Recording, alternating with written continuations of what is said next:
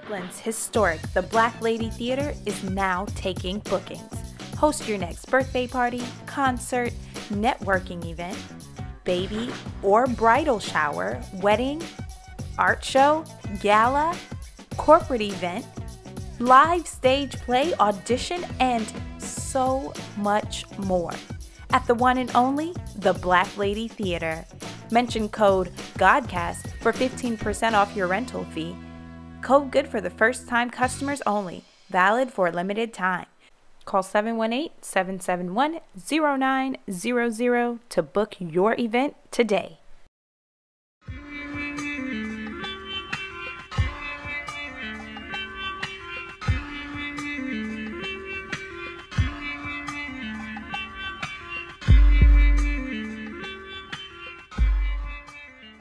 Peace. Today is Wednesday, June 19th. Make it today's math. Knowledge born, or being born to knowledge cipher, or being born to knowledge. That's right. Make your knowledge born. Bring that knowledge into other ciphers, other places that you go, and manifest more knowledge, because knowledge begets itself. Peace.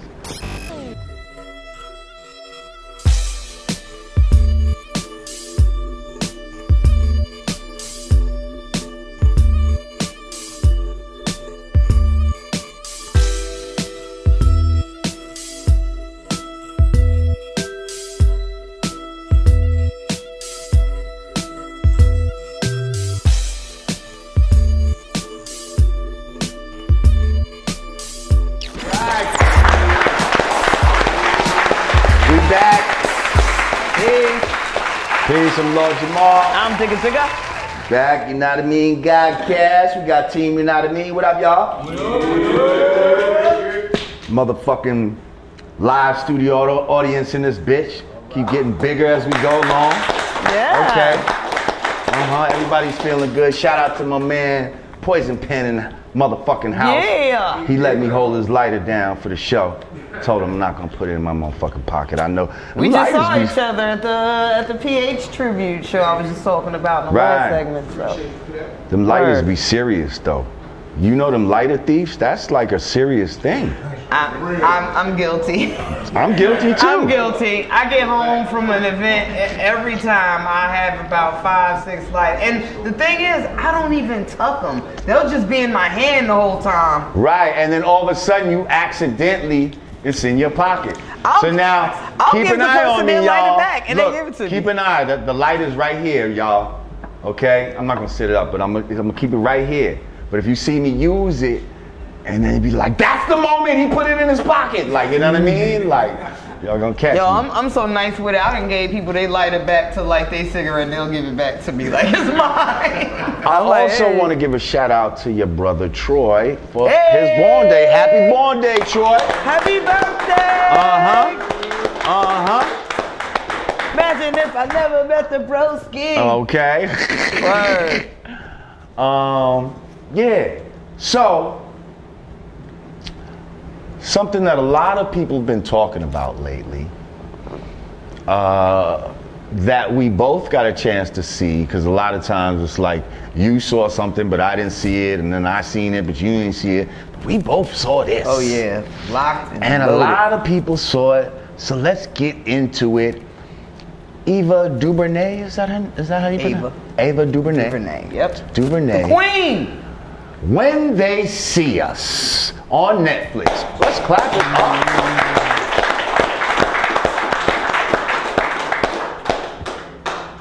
Excellent. Before we even talk about the story and all of that type of stuff, just on a surface level of a piece of work, as far as directing, acting, cinematography, writing, casting, writing. A+ across the board. Excellent. If this shit don't fucking win awards, somebody needs to fucking see a head doctor, because this shit was crazy. Yo, I cried. I was boo-hooing. I cried too. Okay, men in the audience. Tell the truth. How many men in the audience cried? Put your hands up. Like, fuck that. He said, I should have teared. You know, even a single tear will do. Just like, yeah. Listen, that shit had me like. That was an emotional story. Especially the Corey Wise story. Bro, you know, I had to stop it. I had to like walk away. Kevin Richardson, Antoine McCrae. Antron, that's right, because they were calling him Tron. Antron McCrae, Raymond Santana, Yusuf Ali, and Corey Wise. That is, and we're not calling them what they want to call them. Those are the ones they saw and accused of some bullshit. But, you know, they had a name for them at the time. Well, now they are the exonerated five. The exonerated We're gonna call them the exonerated five. Clap it up for the exonerated five. No longer that other name. That's right. I mean, this story was just crazy. Now, I was about, I think I was the same age as those guys when I was a teenager. And I remember when it happened, like, you heard it from the news perspective. Like, there wasn't all the social media and everything. So all I got to hear was everything the news had to say, which basically painted them as guilty. So being a young black female in an urban environment and just kind of knowing how the cops roll and stuff, at the time I couldn't really say for sure if I thought they were, if I thought they were innocent or not, because I didn't realize, like, the in-depth of right. what they went through. But at the time, I just remember being like, a young head growing up in the hood, like, they probably fucked that bitch up. Well, the big story, the big part about it that made it almost kind of close to home in hip hop was the term they used, wilding. Wilding. No, they said in the news, they said wilding. And us as black people is like, look at these white people fucking it up again. Fucking up the word they don't even know how right. it's wilding. Yeah, but right. They're saying wilding, but they don't understand that it's really wilding. Right. And so somebody probably said they was out there wilding, and now they're calling it wilding. But by calling it wilding, it gave it an animalistic tone to it. You see, because what do you find in the wild? You find animals in the wild. And that's one of the main things they were calling these young men all during the investigation were animals. What's interesting too? Because I, since this documentary surfaced, like, I kind of went back in time. Well, this is not a documentary. Well, it's a 4-part series. It's a drama. It's a miniseries drama. Miniseries drama. Yeah. Since this aired, like, I actually went back and just kind of Googled some of the, stories that were published back then. Not one publication used the word alleged. That's something that that was something like I just noticed on my own when I'm like, what, let me see, because now I wanted to see the actual confession tape from Nady, and stuff, and I'm like, damn, all of them just said, gang rape, teens rape jogger, like, none of these publications use the word alleged. Just something interesting I noticed. That is crazy. Well, before we go further, shout out to my nephew, Ahmad, who was an extra in the scene in the park when they was wilding. Hey. And also, shout out to me and Dead Prez. I'm listening to, all of a sudden, a Dead Prez song comes on, Happiness, and that's a joint that I produced. Hey! So I'm part of this motherfucking thing. I got skin in the game. Let's go, residuals. Okay. So real quick, I want to talk about casting, which is something that people don't really talk about a lot in movies, but it's so very important. I don't even know who the casting director was on this, but they did an excellent job. Okay, Felicity Huffman, the lady that plays, what's her name? Linda Fairstein. Linda Fairstein. Yo, like, I hated her from the minute I seen her on screen. And you're supposed to. You understand? Like, her character, you were supposed to hate her. Because she was a fucking bitch. Like, she was that fucking, you know, that fucking white teacher at school that just like, you know, just has it out for you and shit like that. And she don't really like black people. And it's like, well, why are you teaching at this fucking school, bitch? You know? And it's like, you know, there's black kids that fucking, you know, but she's mad because, you know, she couldn't work at the all-white school. She had to take this job. So now she's gonna fucking, you know what I mean? She got it in for the black kids. I used to go to schools like that. Maybe you might have went to someone too. But she just reminded me of one of those type of crotchety, well, I went to boarding school, so I was surrounded by him. Just have it out for a young black man type white woman. And she played the shit out of that fucking role. Yo, sidebar. How ironic is it that right before she plays the hell out of this villainous role, she's plastered all in the news as a villain, for scamming the college. As a villain. But she's actually she pleaded guilty. She's actually about to serve time for it too. Like, how crazy is it that that's happening to her in real life? We're seeing her already in the news for that. And then now, would she want a prosecutor to go as hard as and do the type of shit that was done, that her character did? You understand what I'm saying? Oh man.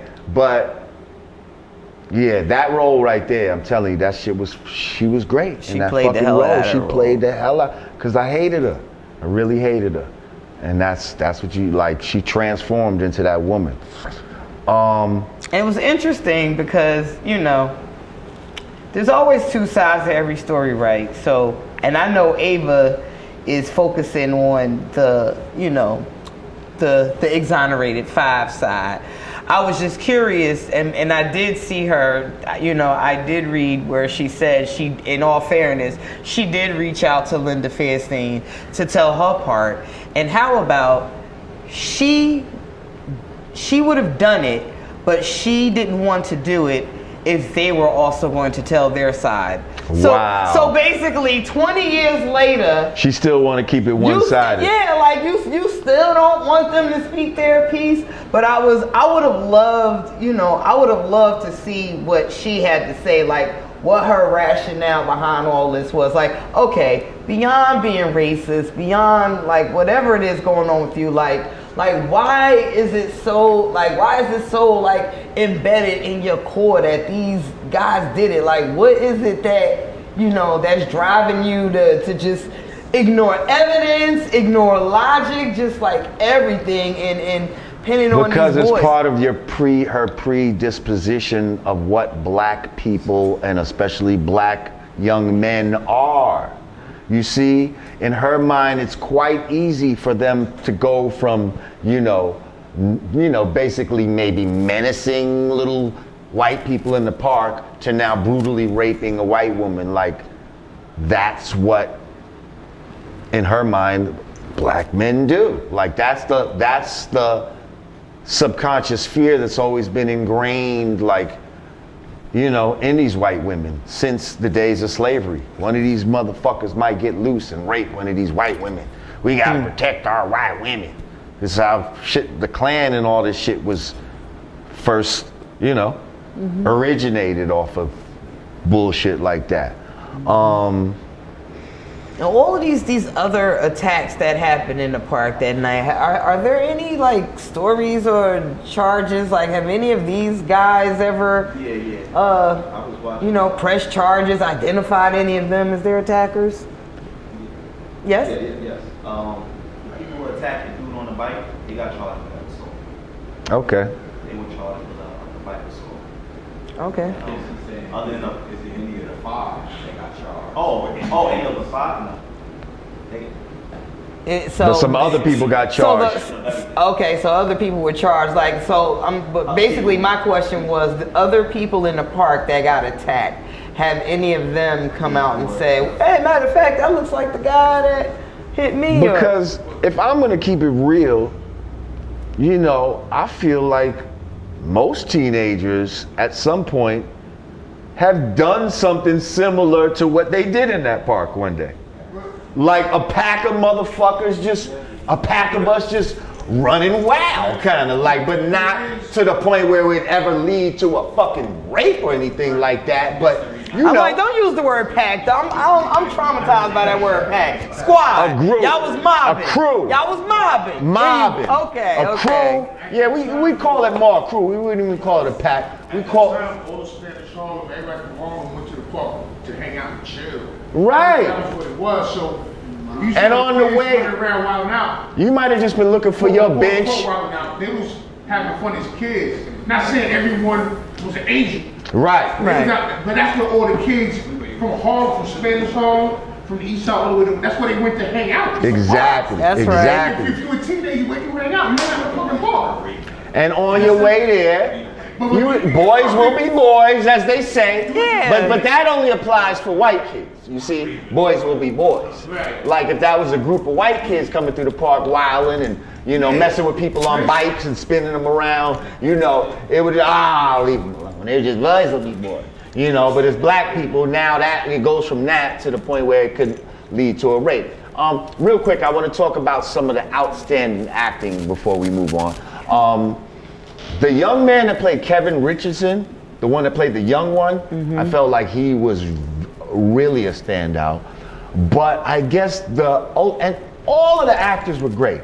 But the ultimate standout has to be the one that played Corey Wise. For the simple fact, he was the only one that they used as the young self and the older self. How the fuck did this man play a 16-year-old kid and look believable, and then play a 30-year-old motherfucking man and look just as believable? How old is this man in real life? He's already in Oscar-winning movies. So. He's in his 20s in real life. Yeah, I mean, you know, he's already a certified thespian. So. What else was he in? Moonlighting. Moonlighting. What is that? With Mahershala. See, I never saw that. I'm saying moonlighting. I mean moonlight, right? Is it moonlight or moonlighting? His name is Jerome. See, I never saw that. Yeah, no, he's already. I wouldn't have seen that though, because that's about the little gay kid, right? Like he already got an Oscar on the table. Yeah, this is why I don't know who he is. But he's already, I'm gonna tell you, man. Certified. That motherfucker did an excellent job, and I was like, all right, everybody, I want to see. I saw what their older version, and when it got to him, I was like, all right, who's gonna play this guy? And when I saw it was the same actor, I was like, and he even got Corey's mannerisms down to a science, like how the actor portrayed him in the confession part and in the show. Compared to like the real live living Corey Wise, I'm like, wow, he did that. But he nailed that. But now I gotta say, that being said, there was one part that was a little creepy to me, because the girl that played his girlfriend, she looked at legit 15. You know what I'm saying? I would be curious to know how old she was. But she looked legit 15, and he had a scene where he had to kiss her. You know what I mean? So was this grown man kissing this little girl?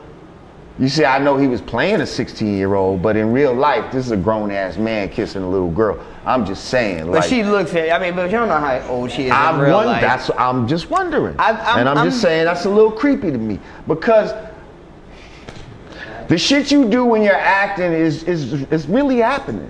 Like, you can act like we're in an imaginary world, and that's why people think they can get away with doing certain shit. But in the end of the day, But you're assuming she's 15 because she looks 15. I don't know. That's all. I'm assuming because she played a 15-year-old, but again, he played a 16-year-old. He's obviously not 16. But I'm just saying, she looked legit. I got you. Young. So I'm just wondering. I'm gonna assume that Queen Ava dotted her I's and crossed her T's. And find a 20-something-year-old girl that looked like she's 14. You know, in regards to those legalities, because she did, you know. Yeah, but if she's over 16, she's 16. Our parents consider that she's over 16. Alright, I mean, and it wasn't a tongue kiss, so I mean, I'm just saying, like, you know, it was a little weird to me. That's all. I got you. That's what I felt when I saw it. Just because you saw him as a grown-up after the fact, that's right. When I realized, like it didn't bother you watching those two as teenagers. Well, here's the thing. He was flashbacking while he was in his cell, so now he's a grown-up. Right, he's already older now, but he's flashing back to when he was younger, because that was his only girlfriend, really, I guess. And so actually, what happened in the cell, we never saw that happen in real life. He didn't really actually get a chance to kiss her until that moment in his mind. I'm saying you and your. So again, I'm saying you and your brain right now because you saw him as a grown-up. She's 16 That's in real life, and he's 21. I mean, back in the days, I'm gonna keep it real. We got married couples, you know, like when niggas was 21 and the wife was 16, 17, you know, down south some fucking where, like that's how they used to rock. So, alright, I guess. Yeah. I just, a little weird. But all in all, it was great, and it speaks to the fact that, yo, parents, never let your fucking children get questioned without you in their presence. Right. Don't be fucking signing papers that, you know what I mean? Just because you think you want to get a motherfucker out of some trouble right at that moment. Oh, I want to get him home right now. Let me sign it. I want to go home. Like, nah. If I sign this, you're going to be fucked even worse. You're going to have to tough this out for the night, bro. I'm gonna be back tomorrow with the lawyers and all that type of shit. That's right. But I ain't signing shit. That's right. And everybody, I don't care if you a little kid or not, grown ass people, shut your motherfucking mouth. Don't say nothing. Don't try to explain yourself. Guess why? You have the right to remain silent. Anything you say can and will be used against you, not for you. They never say it can and will be used for you. It can and will be used against you. So, knowing that, don't say a word.